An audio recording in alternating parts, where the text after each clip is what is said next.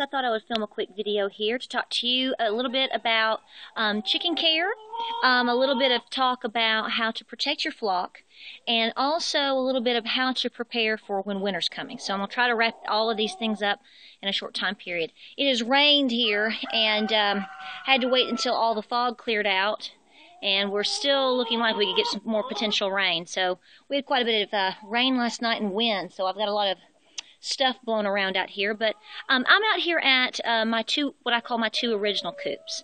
And the first thing I want to talk to you about, so I've got a small coop that I brought up here originally. Then I have my larger coop, which is right now being used by my four original red girls, as I call them, my Rhode Island Reds. And then of course the barn is over yonder. So most of my chickens, all of my chickens except for these four at this time, currently live in the barn and reside in the pasture, which is completely fenced with the goats. So what I want to talk to you about is a lot of people ask about how to protect. How should they, fence their chickens in, their coop, their runs? How do they protect them, etc., etc., etc. With that, you also go along with the whole idea of, it's fall pretty much.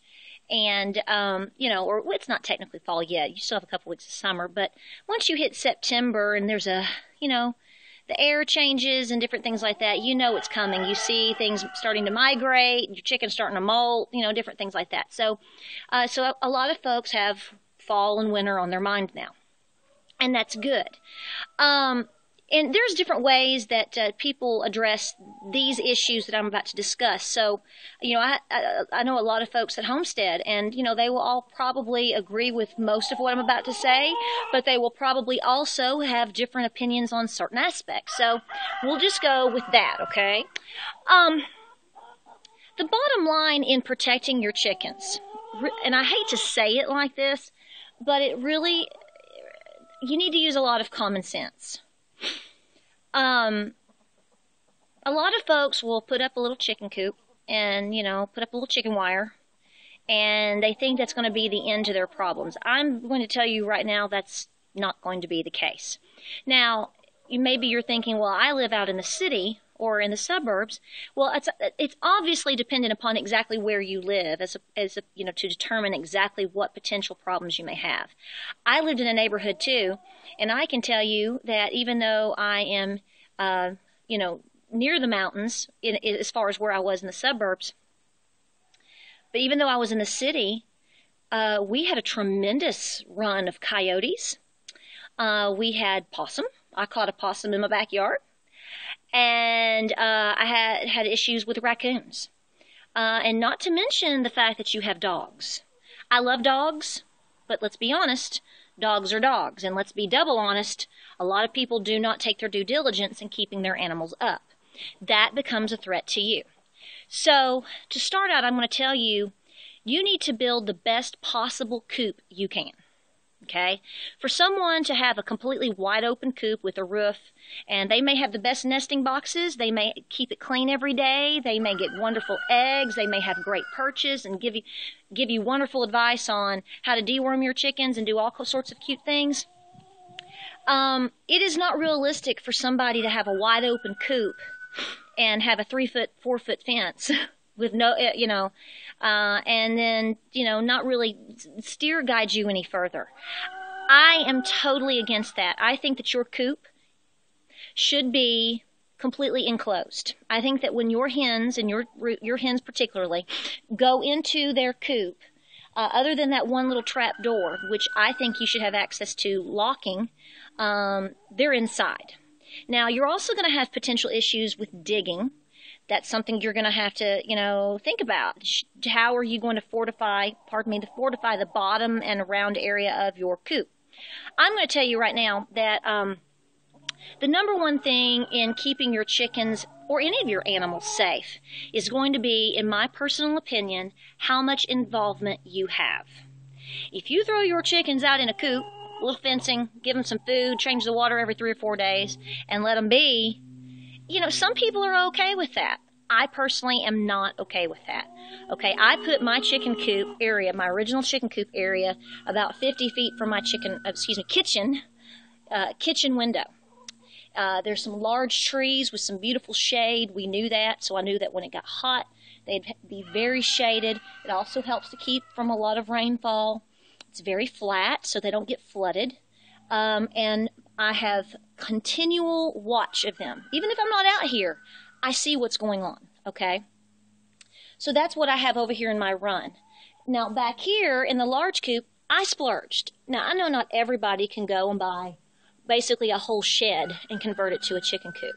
So I want to encourage you to look for maybe something that's used. Some people have doll houses that they, I'm talking almost like a little house structure.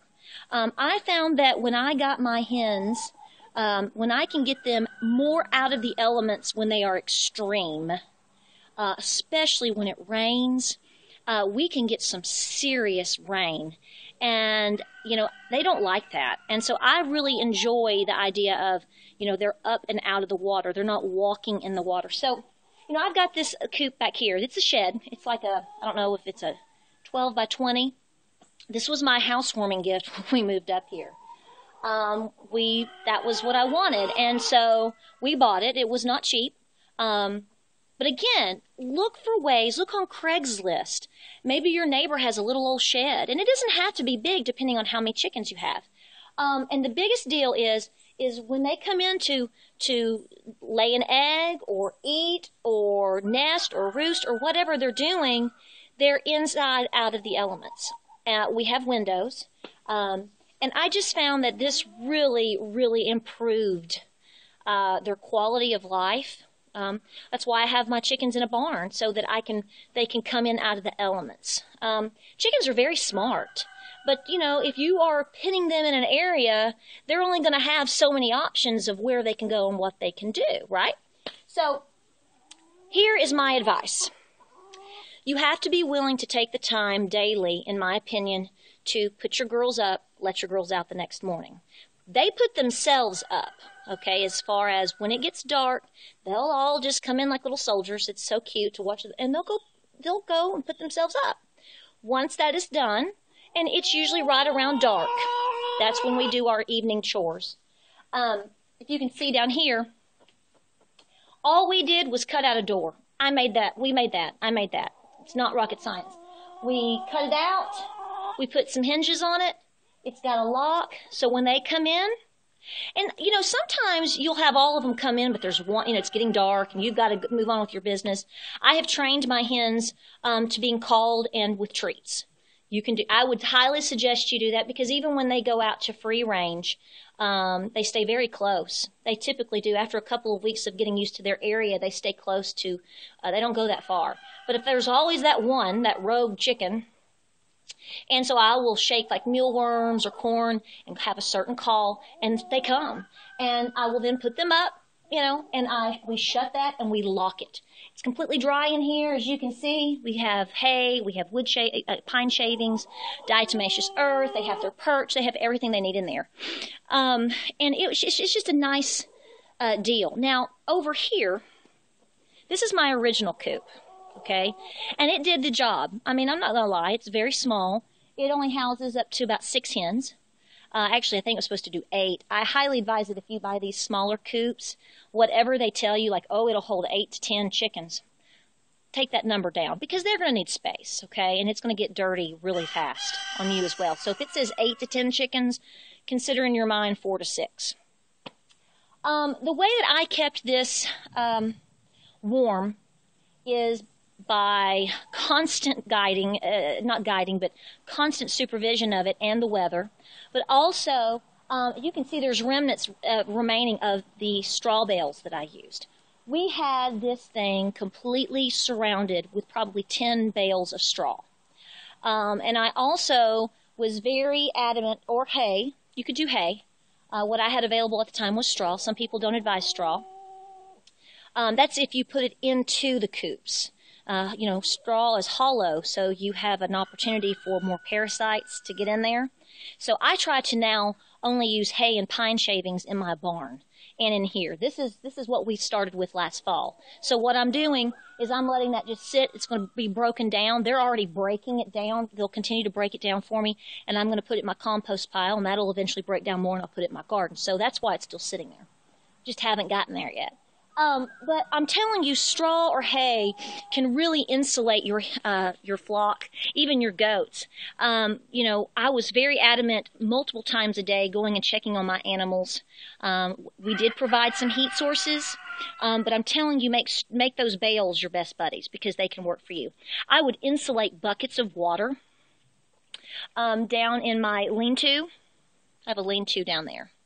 This is what we originally built for our goats. They're not there now. That's where my buck and my wether is going to be. We're building fencing. But we built that. There's some pictures on my website of us doing that. That was a learning experience. And I was very worried because it got down here, and most of you everywhere else experienced a harsh winter. I mean, when you're talking -8 here in the south, that's pretty significant. We haven't seen weather like that in probably 30 years. And of course, it would be the winter that I get up here. So I was shocked at how well straw and hay, if you can stack it and build it just right, how well it insulates. I would take fresh water down, and of course I was constantly going, or my son and I were constantly going to the goat shed every hour or two on some of those days because the water would freeze so fast. But there were some times I would go out there, depending on how I stacked it just right, and exactly depending upon the temperature, we would insulate around the buckets with fresh, clean hay and just stack it up and stack it against. There were some times it didn't freeze at all. So I know that works. So think about that. But really, just to close this out real quick, and this goes back to my homesteading video called Homesteading in Reality. The reality of how well your animals of any sort are going to manage health-wise and being protected as far as from predators is dependent upon how much time you're willing to put in. I will tell you that one of the best farmers I know, and he is awesome, he jokes with people because he'll say, people come in here and they buy chicken wire. He said, chicken wire only keeps a chicken in. It does not keep predators out. If you want to keep your animals safe, you have to be willing to spend some time and money and effort on some pretty good fencing. But not only that, you need to probably twice a day, morning and night, you've got to make sure, he said, you got to put your animals up. I got a guy about 4 miles down the road. He is one of the best known goat farmers around. Okay? And I asked him just the other day, I said, do you have any livestock guardian dogs? And he's like, well, no. He said, I've got one dog, and I met it, and it was a mutt, and it was sweet. He said, he roams the property, and he helps out. He said, but I wouldn't call him an active livestock guardian dog. And, I mean, he's out in the middle of nowhere, okay? And I said, well, how do you manage your goats? How do you keep them safe? He said, you have to put them up. He said, people don't like to hear that. But the fact of the matter is I'm home a lot. He's retired now, so that he does have that element. But he said the main thing is at night, when it starts getting dark, I put my animals up. He said, if you want to keep your animals safe and healthy, you have to be willing to take the time to do the things just like you should or would for your kids to keep them safe. So think about those elements. I really want you to think about protecting your flocks because I'm going to tell you right now, I am very selfish. I am not spending this much time, this much effort, and this much money, in some cases, to feed the local coyotes. And we have them. I have 3 dens of coyotes on the back edge of my property. Okay, we have quite a bit of property. They are there. We hear them. We know they're there. Lucky for me, I have some neighbors near around that have a lot of hunting dogs, so I think that helps. I have seen fox running down the front of my driveway, and I have seen coyote.